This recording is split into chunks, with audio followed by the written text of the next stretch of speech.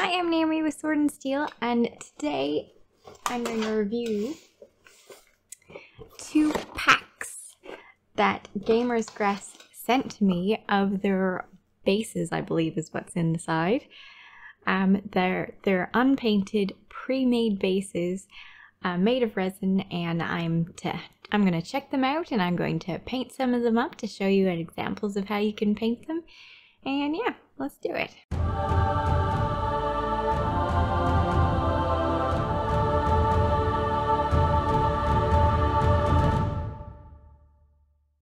I just want to let you know that they have been a fantastic company to work with. I was so taken with the quality of the stuff in the original video that I decided to become a customer of GamersGrass on a regular basis, and thus far they have been fantastic. They make it easy for you to order, they start preparing your order really quickly, they start shipping it quickly. I know this because they tell you the processes as they're doing, which is always nice, and I've never had an order that I placed, no matter how big it was, and they didn't give everything that I needed 100%, so I'm really happy with them. They're nice to talk to as well. Ooh, look at that. My favorite are the temple bases. And oh, look at that. It's the urban warfare one. And this is knight sized, and I do have knights, so I am going to make wonderful use of that. Oh. Cool, little combat gauges. This must be 1 inch. 2 inches, 3 inches, and ½ inch. Well, that's kind of cute. One for each of us. Awesome. Thanks. Alright, there's pack number 2.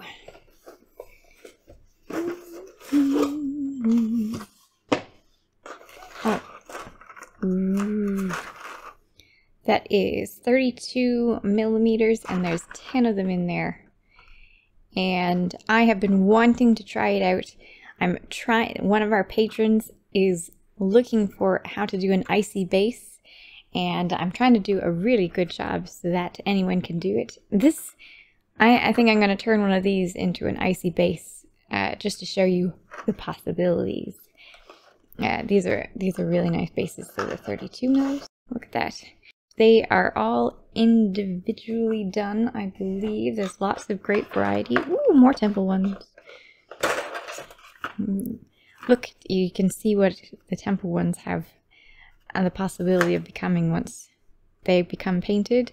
They work so nicely. I'm excited to give these guys a go. And ooh, look at all these 32 mil bases. This is an example of what the urban warfare ones look like, already pre-painted. Don't they look awesome?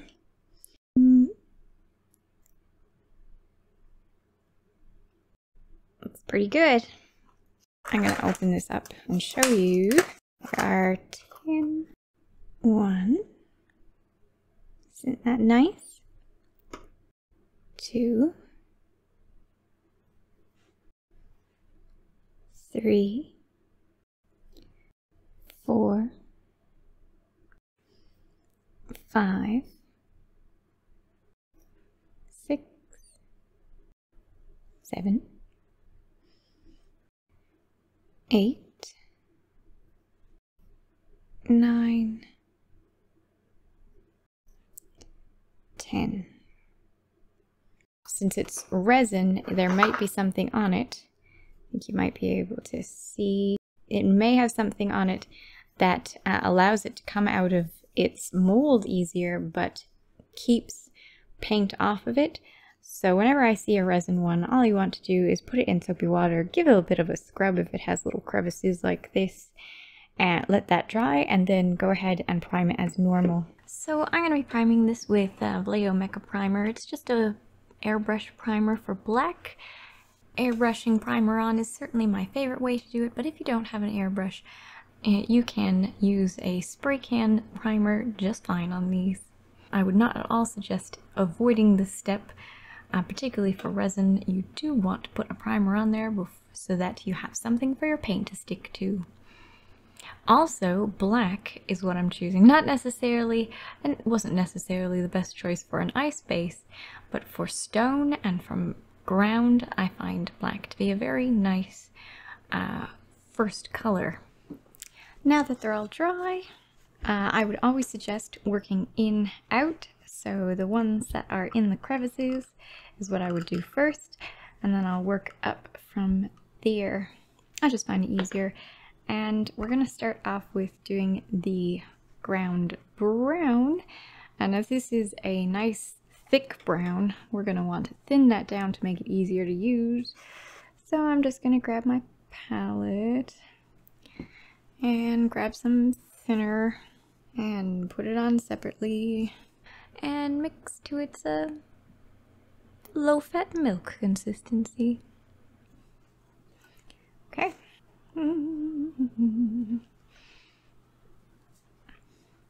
Now, it doesn't particularly matter if I get it on the edges, since this is going to be old rock anyway, and I'm going to be dry brushing over those edges, so I'll have a lot of control of what remains. I'm only going to be doing one layer of this brown. It's going to dry darker than what it currently looks like. And that's what I want. Not taking much care, as you can tell. Just getting it on there. This one is, I don't know what color I'm going to do that statue yet. Maybe a marble, or it could be the same color as the rest of the stone. I'm not sure yet. Okay. I'll just clean off my brush and wait for that to dry. So it's dry, and we've got, I did the other ones as well while he was drying. So this one was a Game Extra Opaque Heavy Siena, just a layer of that. This had Stone Golem, just one layer of that. This is Green Ochre, one layer of that, and in some places Dungeon Gray, one layer of that in places. We are going to take a combination of heavy sienna and green ochre and combine it for my dry brushing. And then I'm gonna mostly wipe it off and start dry brushing.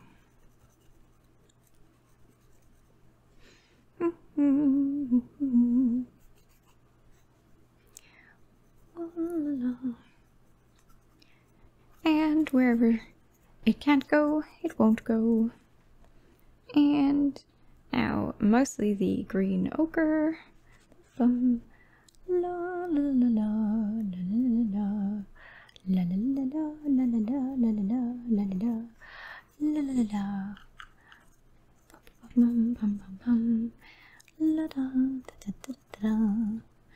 And that'll do for now. Now I'm going to dry brush on the stone, which is just going to be Dungeon Gray first, which I already have on my palette. This will be a more heavier dry brushing. Let's see, how careful do I have to be? Not too careful. I didn't clean out my brush of the previous color, that's alright. These are old runes. They had a bit of the brown in them. I'm okay with that.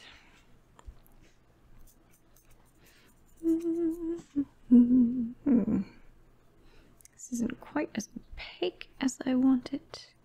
Let's do it a little bit thicker.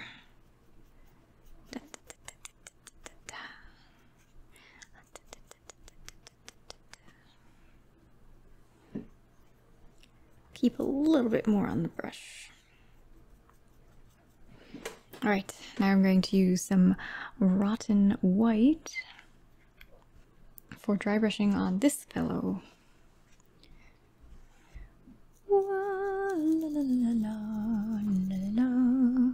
I'm keeping it in one direction this time. A smaller dry brushing area. And it's snow, so in one direction looks better. Alright, now I think it needs to dry before I can put any more layers on it. Ooh, get over there. This cream mixed in with the ochre. That's good. Now this is sand, so I think I'll just do it one direction as well. Or maybe not. Maybe I'll do it more than one direction. Yeah. All directions. I'll get back to you. Alright, you should probably be dry enough. Yeah, you're dry enough to move on to the next one. Next step is Stone Golem. Boop, boop, boop. Doop, doop, doop, doop. Tentatively first. Oh, that's white. Alright, let's remove a little bit more. Da, da. Boop, boop, boop. Boop, boop, boop, boop, boop, boop, boop. Do, do, do, do, do, do, do. Hey, what is that doing there? What's that? White. Bum, bum, bum, bum, bum. La la la la la. I'm going to keep this white, paler color clear of this edge here to emphasize the shadows in that area.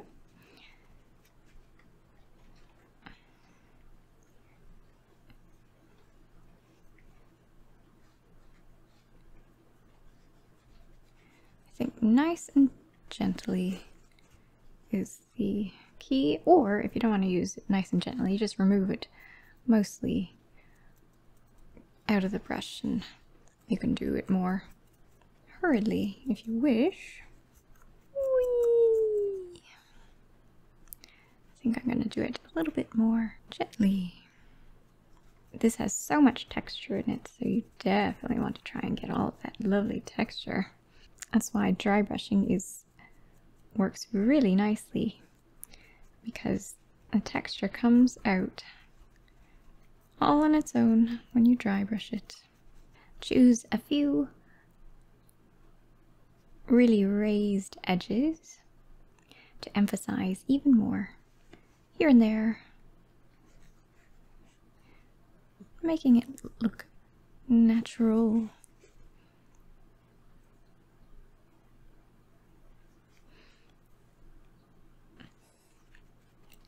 Not all around the same piece.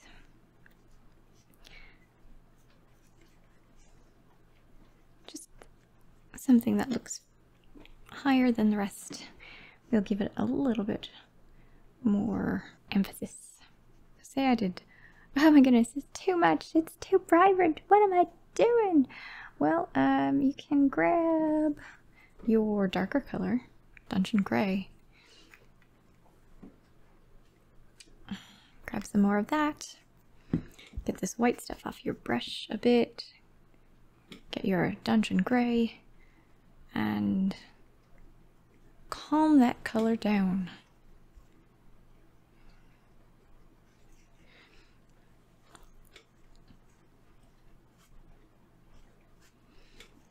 Something like that. And keep going. Like it never happened. Let's bring that dirt a bit down, shall we? Grab some Agrax Earthshade. Bring the color down in that ground. Just in some places a little bit. This Agrax Earthshade should darken it up a little bit. Just in the crevices.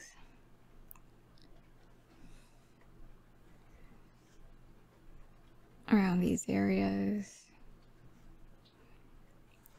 Give that ground a little bit of a different color in places. This is kind of an unneeded step. but I'm doing it anyway. I likely wouldn't bother on the smaller temple bases, but you know, this is a big one. It's gonna be for someone fancy. We're gonna turn this to be icy, which is going to be with turquoise, thinner, and rotten white.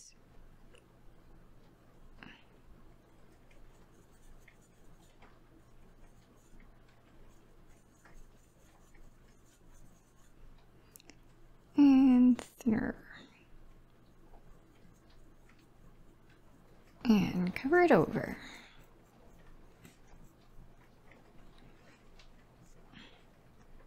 Like my stamping method? Okay, we'll let that dry. You are gonna go Elvic Flesh.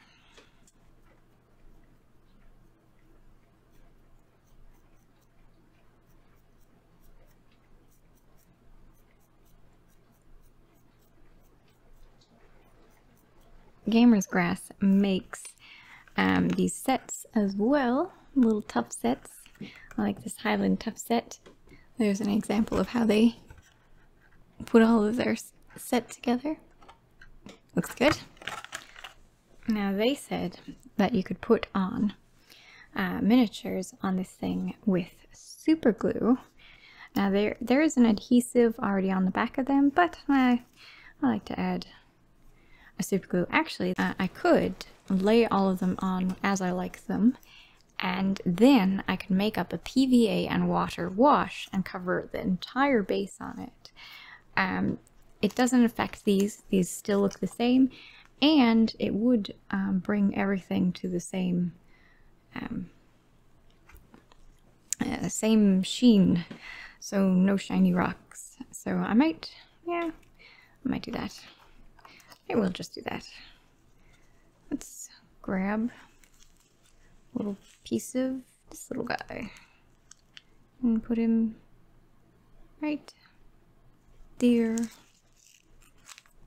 And this big one, put him right there. Flowers growing up.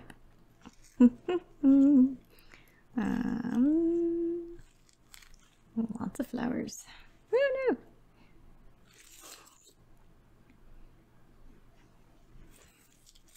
Just in this area. How about some you over here? Grab some nice green.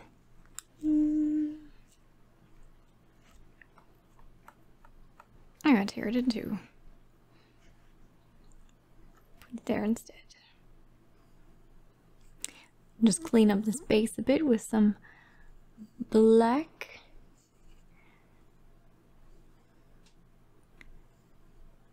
And voila!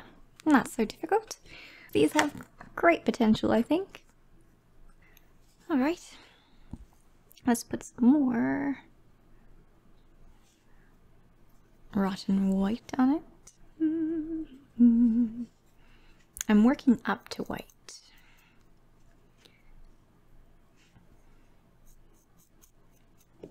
Alright, now I think we're ready for some white.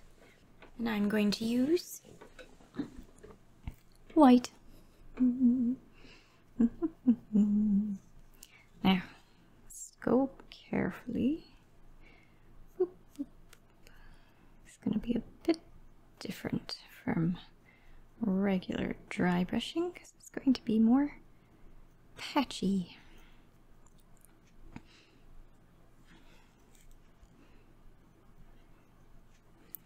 Since it's, you know, snow.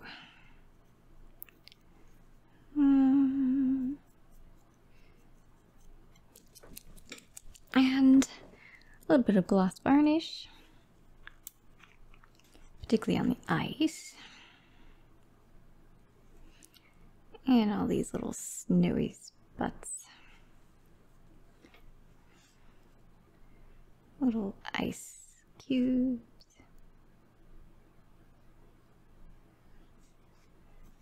then let's just dry brush it on the rest of it. I think it's time for some flocking here. Let's grab dry tufts. Might look good.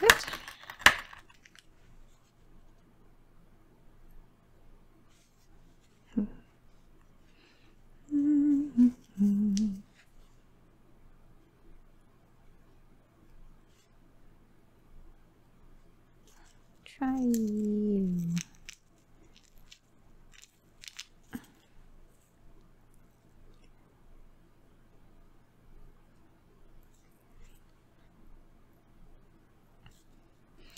A skull. You know, that kind of looks like a log. Contrast paint, Gorkant or fur. Oh, wrong color. Skeletal horde. Turn this green one that's a bit too green, a little bit brown at the same time. And we'll use this as a bit of a shadow.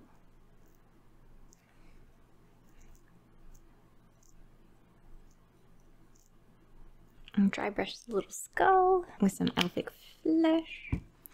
Boop, boop, boop. Boom, boom, boom, boom, boom, boom, boom, boom, boom, boom, boop, boop, boop. Alright, I decided what I'm going to do with this one. I'm going to try a brick road. I've got several different colors. I'm going to start with chocolate brown and tan. And I've already got that out and I've got some of that left. Alright, let's go with the chocolate brown on this one, and this one, and this one, and this one, and this one. Guess without cleaning it, we'll just go on to this one, and this one. Oop. This one. Alright, and without cleaning it, let's go on to tan. That's a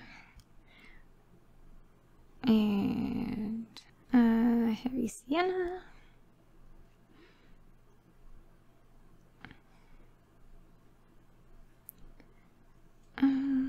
Do that one.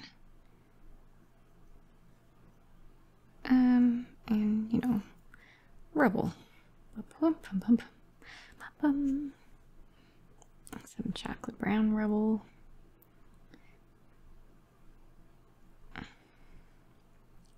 I'll use that ochre again. Go over that a bit.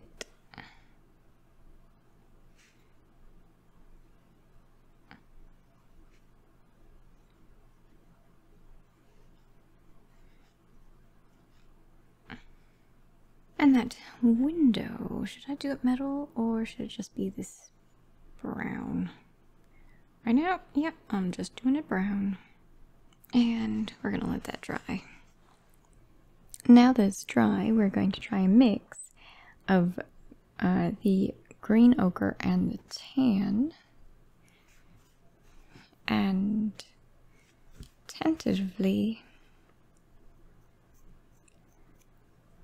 what's that gonna be like?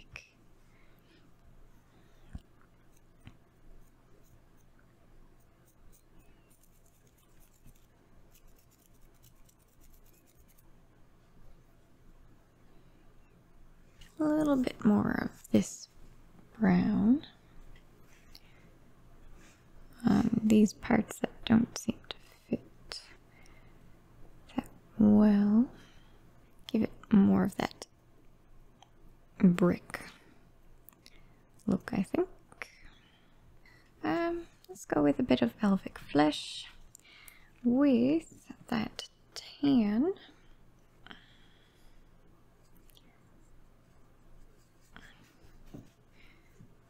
Give these bricks a bit more pink.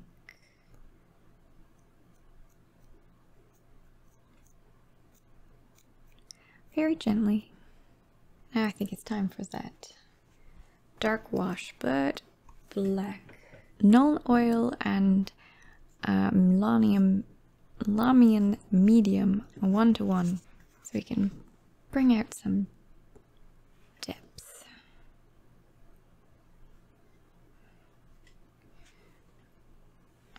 Do this a bit.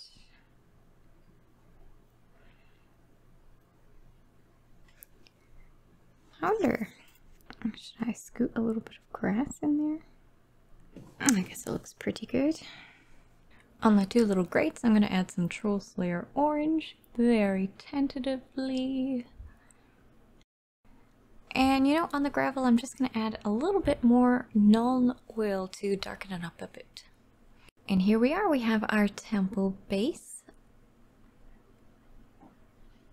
We have our desert base.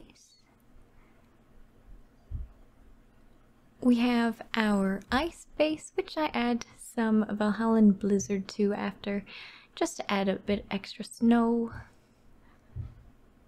And we have our urban base, which somehow ended up a little bit suburban maybe, but I'm okay with that.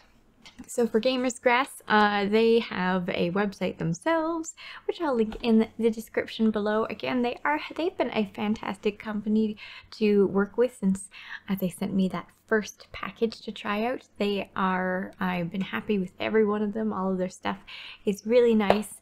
I've noticed that when they do their own bases, again, they've got bases that are already fully pre-painted and ready to go.